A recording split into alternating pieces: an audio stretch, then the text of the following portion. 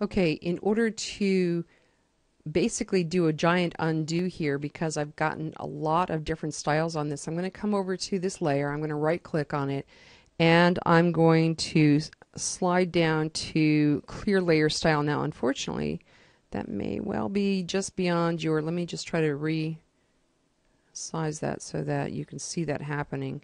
So I'm going to go down here to where it says clear layer style, and that's going to take me back to basically this particular layer without any extra stuff on it.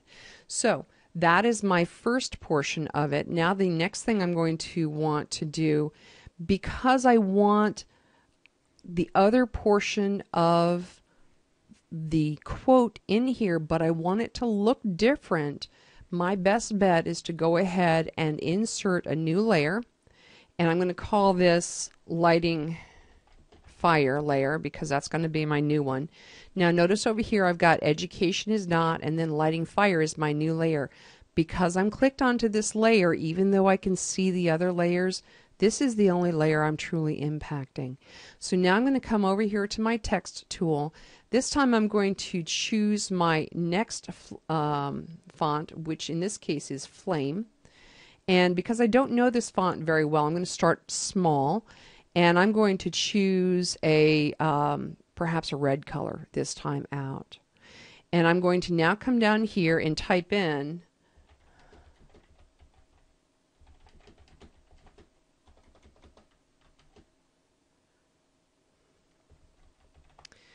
and I'm not quite sure that that's the way I would do that as a final piece, but this is a lot of fun to play with and you can do anything you want. I'm going to go ahead and start by making it larger, and I'm going to go ahead and commit that, and that's okay. Not terribly good, but at least it's something. Excuse me, let me grab my move tool here, and I can kind of position these. If you go back to your beginning of your design, you know that grouping things together makes them visually become a unit, even though they are made up of 2 or 3 different pieces here. So I've got this particular piece, and of course if I come back to my text tool, I could play with the fonts here, but this is where I would strongly suggest that you do one layer style, and then if you don't like it, undo it and then redo a different layer style. So if I wanted to go to image effects, these would be different types of color combinations. If I wanted to do neon, and perhaps I wanted to outline it in blue or color it in blue, I could do that. But again, if I don't like that, my best bet is to do an undo of that style so that I don't get myself so bogged down in a particular area that I can't see anything. So here I've chosen a wow neon, which could work, or if I wanted to do a chrome, perhaps I could do that. I'm going to let you play with those a little bit more so that you can get those, and I'll be right back. Okay, I'm going to prepare my web page and give some thought to how big I want my image to be. Now, we don't always have the luxury of knowing exactly how big we're going to want to make this image, but in this particular case I know that this particular box is going to be filled with that image. In this particular case I can see that it is 45% wide, or 419 pixels, and I probably want to make it a definite 420 pixels or 425. So instead of relying on percentages of my web page, because it can get really weird if you've got this image that's really large but the box itself is only a certain percentage of the entire web page. So I want to kind of force that to happen just to make sure that I'm okay on that. I know from having looked at this, let me pull it back here, if I click in here, that I can see down here that that's my right banner div. I'm going to come over here to my right banner, and I'm going to change that to 425 pixels. I need to obviously make sure that it's pixels and not percentage. I'm going to go ahead and save that.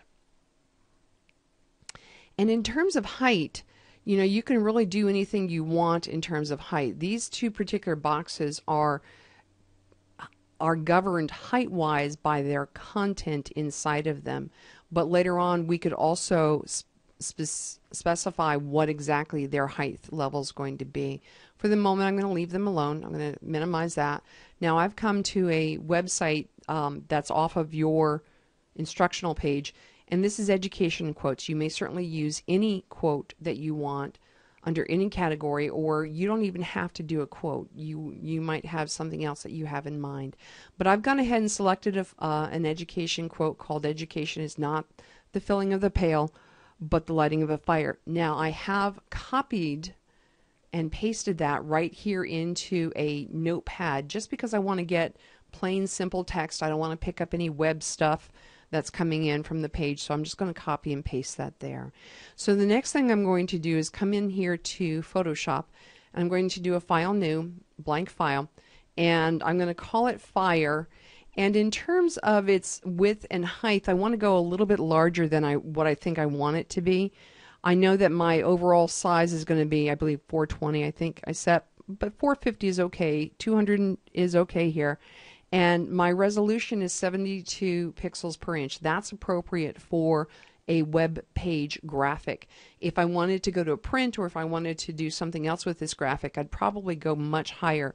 Printing starts around 300 for a low-end print or a smaller print, 600 and higher, 1200 and higher. All of those are print resolutions. And for a web page, a 72 is fine.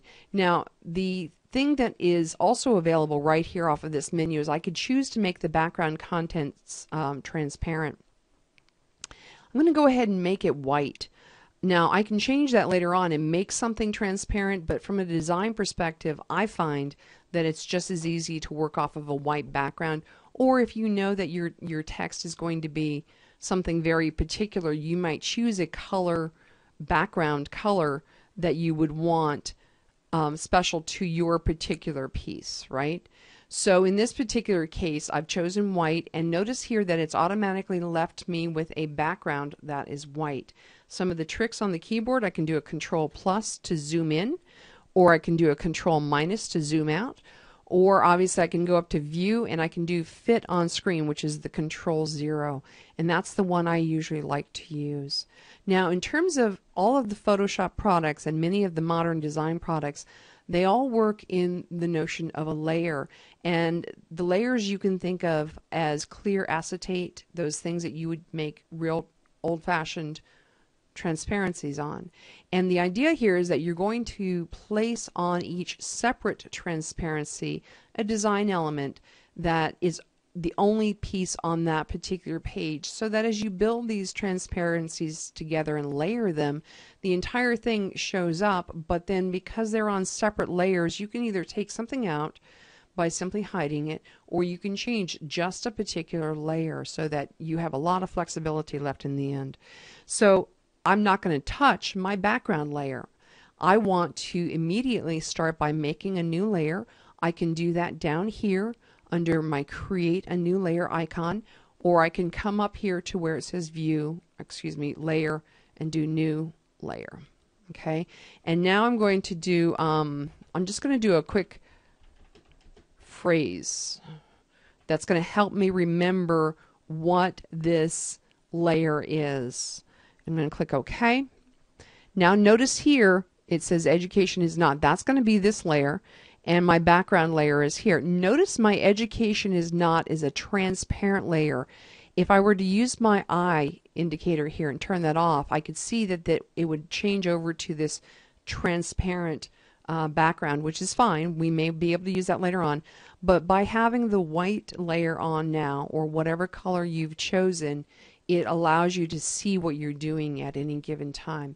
Now in terms of Photoshop and its tools, I always like to think of these tools up here, my Move tool and my Hand tool, as kind of my home base, so that whenever I do something on a particular layer, I tend to go do the layer or do the elements and then come back here to, generally speaking, my Move tool. And that again is my mental home base for wherever I am. In this particular case, we are going to, and by the way, before I move on, when I've clicked onto my Move layer, make sure it says or checked off to auto select layer, show the bounding box, and show highlight on rollovers. That just gives you some visuals to know where your layer is, what your content on that layer is, etc. Right? I'm going to go to my text tool over here on the left hand side. Now I want to make some choices right from the get-go. It's going to just make my life a lot easier. I've gone ahead and installed two fonts. One of them is called Life Lessons. And I've also gone ahead and selected a color, but of course I can select any color I would want. I'm going to do dark red orange, or I could certainly do this. I'm going to try to evoke something that has something to do with fire here. And of course I could select my font size, and I'm going to start out with a smaller one simply because I don't want it to run all over the page. And I'm going to type in, or actually I'm going to go ahead and paste the education portion that I've already copied and pasted. Now I could certainly simply type it in and that would be fine. Now the one thing you need to see is that as I've done that, this little green check mark is available, and it basically is asking me to check that to commit any current changes. Now depending on what version of Photoshop you have, you might see this little check mark up here on this border, or you could actually see it down here in the actual line of text itself. So make sure you look for it, because you'll need to commit that change before it will accept anything. But I can see that there. I'm going to go ahead and choose a faux bold just to see what that's going to look like. And I'm also going to pop the size up a little bit, and I'm going to click in this line and hit enter so that it actually splits across two lines. I'm going to highlight it. I'm going to go a little bit bigger here, and maybe even a little bit bigger. And now I'm going to pop back to my move tool so that I can actually get it in place here.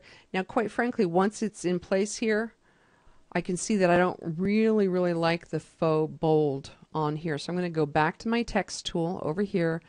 I'm going to highlight it once again, and I'm going to turn off that faux bold piece. So now it's looking a little bit better, but quite frankly I wasn't happy with that color either. So I'm going to actually go radically different and go I'm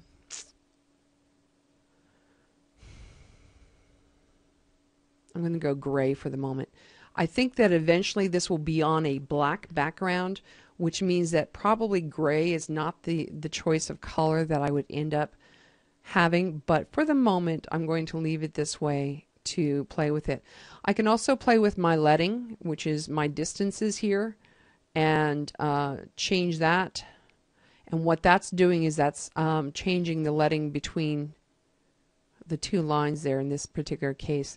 So I've written in my little text piece here on my one layer, and this is pretty straightforward. Actually, I'm even going to go back and change the whole thing to a black.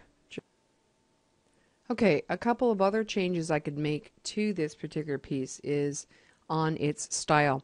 Photoshop Elements and Photoshop Regular have the ability to apply styles to the individual layers, and that's really where a lot of the creativity can come in.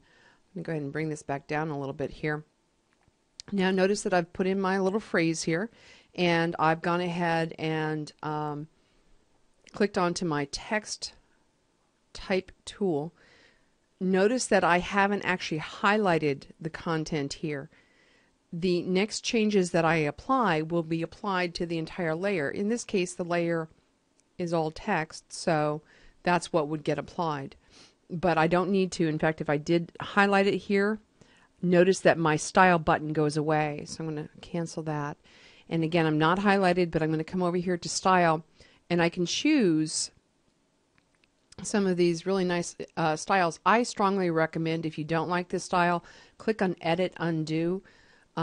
Because if you get involved in applying multiple styles, which you can do, it does get to be pretty wild in terms of what it looks like. And should you run into trouble and you don't like this particular style, but you're not quite sure how to get back to where you need to be back to, the best thing to do is go ahead and accept the changes, and then come over here to that particular layer, right click, and choose Clear Layer Style, and that will kind of reset you back to the beginning.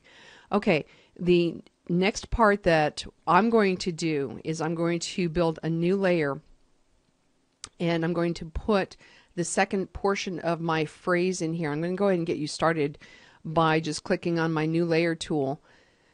And this is my layer tool that is going to be the second portion of my text. So I'm going to rename it. Education is not filling the bucket, but lighting. And I'm just going to use a little phrase so that when I'm looking at my stack over here, I can see which that is. Now, the next thing I've done is I've gone ahead and I'm clicked into this particular layer over here. And I've clicked into my text tool, but this time I'm going to choose another font. I'm going to choose a font that I also downloaded here, and this one is called Flame, and this one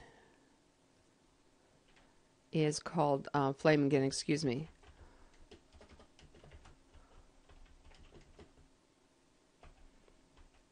Now, I could have done this a couple of different ways. I could have actually just done the word fire in a new font and then have left the phrase but lighting a as part of the original font. Totally up to you as to how you want to do that. I'm going to go ahead and move that a little bit around there. And of course I can come back to my text tool and change the color on that. Or I could come over to my style tool, and you have to be very careful again of these styles because these fonts are actually so small in relation to the design or the new style that you tend to lose them altogether. So I'm going to go over to perhaps a glass button, maybe a purple, maybe not. In any case, what I want you to do is go ahead and apply a style to your second layer and go ahead and adjust this to where you like it for your particular phrase. And I will come back in a moment to show you the rest of it.